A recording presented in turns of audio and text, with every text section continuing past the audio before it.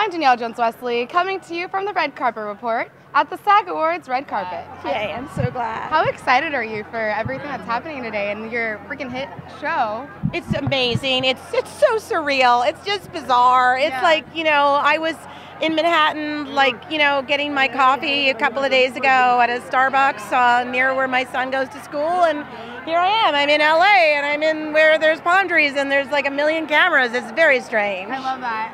So like, what's been like any weird moments, like any like fans coming up to you? You know, Orange is such a huge show. Well, you know, fans come up to me in New York City. I mean, you know, New Yorkers are pretty chill. Yeah. Basically, they're a very sort of like, they smile at you and they keep walking. But sometimes, I don't know why, but a lot of my demographic seems to be about 17 years old.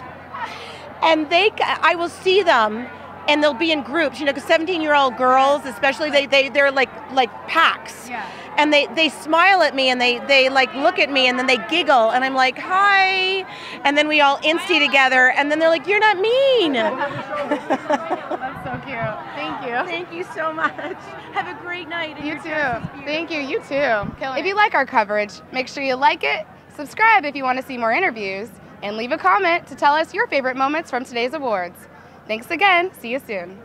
Thank you. How exciting. Oh my God, can we talk about your dress? Oh, thank you. Can we talk about the girls that you've got going? I know I'm struggling right now. Like, I got to keep them in there. You don't want to. No, they're gorgeous. Let them out. Let them be. My friend actually made this dress for me, so it's even more Who is special. your friend's name? Her name is Maya, and she has a store in Beverly, or she's trying to open a store in Beverly Hills. Okay, so this is Danielle. This is Danielle is wearing Maya's dress, and she's going to be one of the most successful designers in Beverly Hills. So go to her store because this dress is freaking awesome. You're awesome. She's gonna love that.